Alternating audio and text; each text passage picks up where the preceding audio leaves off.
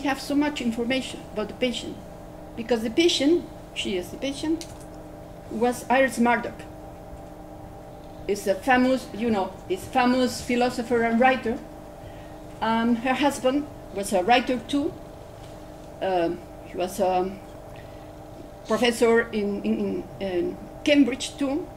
She took many notes, and he was able to write about the story. She wrote three books about Iris in the last days and last years, and she explained how the mourning process after Iris' death. So we have many details. And a movie. It's a movie. Yes. Yeah. Yes, but the movie is not so interesting, because not so interesting. It's more interesting the books, because he was really a good writer. Instead of telling plainly the story, he was very expert how to inform us, not directly, the change of Iris. Instead of telling us that she was losing vocabulary, he praised how good Iris was talking and writing before. So it's back and forth the story, and it's really exciting to read. It's not only a report of the illness. So we have this unusual information we can use for teaching and for discuss some cases. I would do that in my classroom. I can use with my students the real case I know from the Alzheimer's Center of Salamanca. Mm-hmm. The last novel of Iris Murdoch was used when she died. Doctor said, physician said that we can use this last novel to study the evolution of the illness. It is true. I had to read that twice or three times, because the story is very complicated. It had nothing to do, the end of the story had nothing to do with the beginning of the book. And there are many characters, and their characters are only in the first part of the book, and then there are new characters, so a bit complicated. When the novel was published, people said that was an experiment, a literary experiment. To tell the truth, it was not an experiment, just the evolution of the patients with the language. And this is from the last chapters of the books, and the language is really poor, comparing from the first chapters. Here's the last novel. She published around 29 novels and many essays and many philosophical books. And this is very peculiar, this last novel, Jackson Dilemma. It's a moral dilemma, too.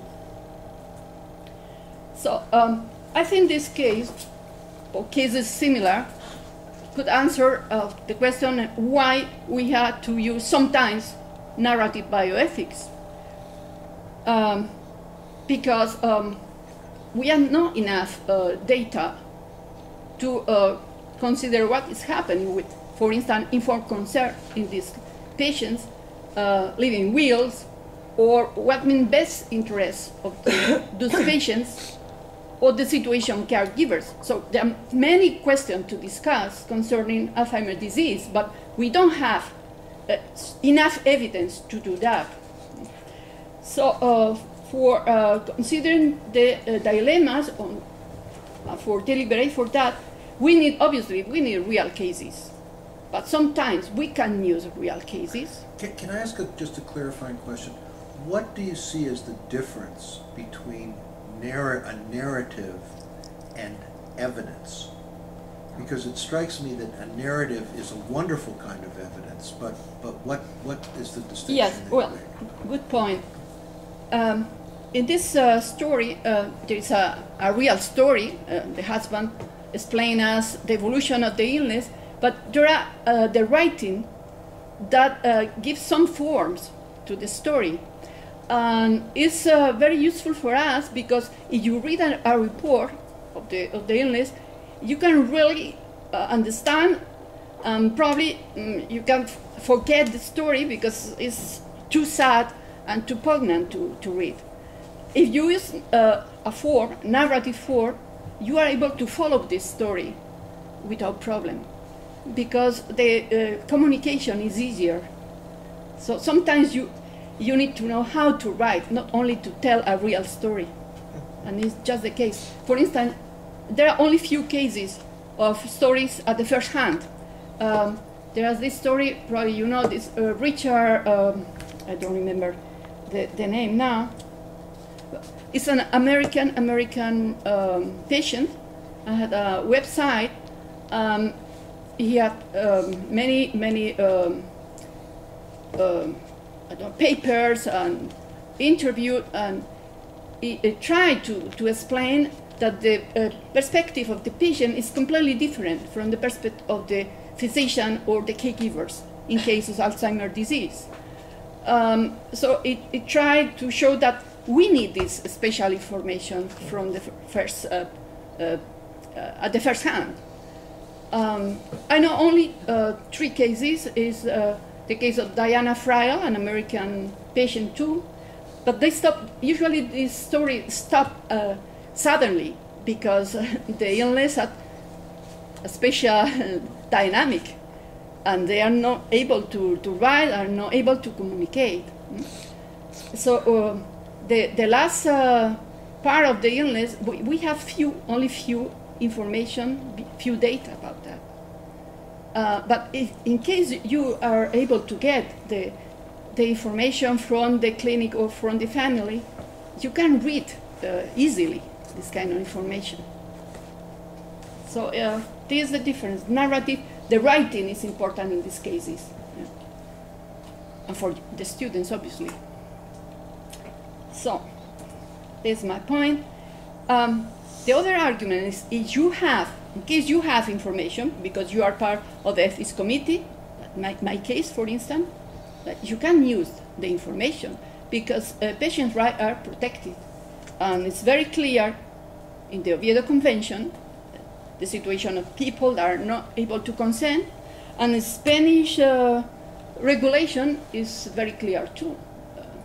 These data are protected. You are not allowed to get the information if you are part of the family, part of the clinic, or part of whatever is allowed to get the case.